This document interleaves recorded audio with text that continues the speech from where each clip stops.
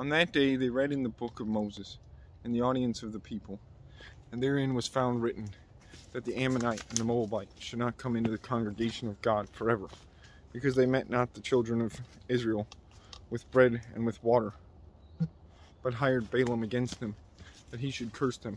Howbeit our God turned the curse into a blessing. Now it came to pass, when they had heard the law, that they separated from Israel all the mixed multitude.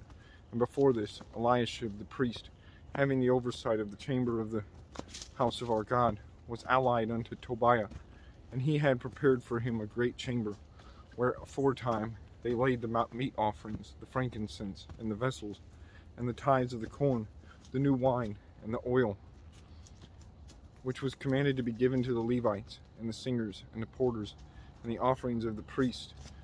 But in all this time was I not at Jerusalem.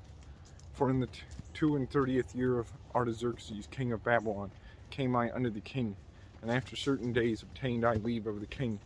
And I came to Jerusalem, and understood of the evil that Eliashib did for Tobiah, in preparing him a chamber in the courts of the house of God. And it grieved me sore. Therefore I cast forth all the household stuff of Tobiah out of the chamber. Then I commanded, and they cleansed the chambers, and thither brought I again the vessels of the house of God, with the meat offering and the frankincense. And I perceived that the portions of the Levites had not been given them, for the Levites and the singers that did the work were fled every one to his field. Then contended I with the rulers, and said, Why is the house of God forsaken? And I gathered them together, and set them in their place. Then brought all Judah the tithe of the corn, and the new wine, and the oil, unto the treasuries. And I made treasurers over the treasuries, Shelemiah the priest, and Zadok the scribe, and of the Levites, Pedaiah, and next to them was Hanan, the son of Zakur, the son of Mattaniah. For they were counted faithful, and their office was to distribute unto their brethren. Remember me, O my God, concerning this, and wipe not out my good deeds that I have done for the house of my God, and for the offices thereof. In those days saw I in Judah some treading wine presses on the Sabbath, and bringing in sheaves and lading asses, and also wine, grapes, and figs, and all manner of burdens, which they brought into Jerusalem on the Sabbath day. And I testified against them in the day wherein they sold victuals. There dwelt men of Tyre also therein, which brought fish and all manner of ware, and sold on the Sabbath unto the children of Judah, and in Jerusalem. Then I contended with the nobles of Judah, and said unto them, What evil thing is this that ye do, and profane the Sabbath day? Did not your father thus, and did not our God bring all this evil upon us and upon this city? Yet ye bring more wrath upon Israel by profaning the Sabbath.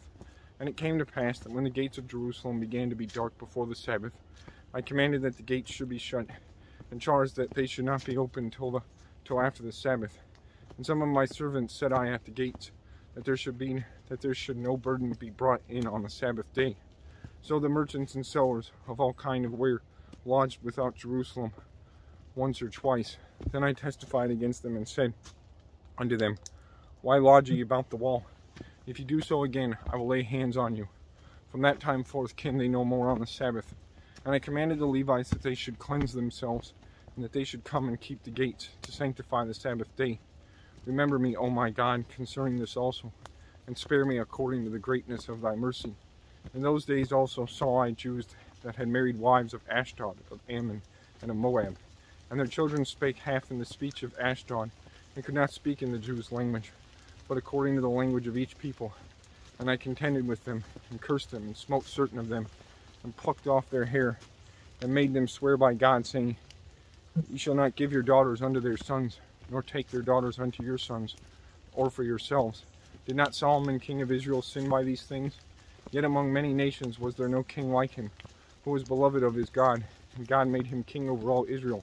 Nevertheless, even him did outlandish women cause to sin.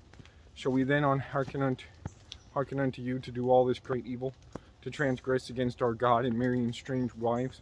And one of the sons of Joiada, the son of Eliashib the high priest, was son-in-law to Sanballat the Horonite. Therefore I chased him from me. Remember them, O my God, because they have defiled the priesthood, and the covenant of the priesthood, and of the Levites.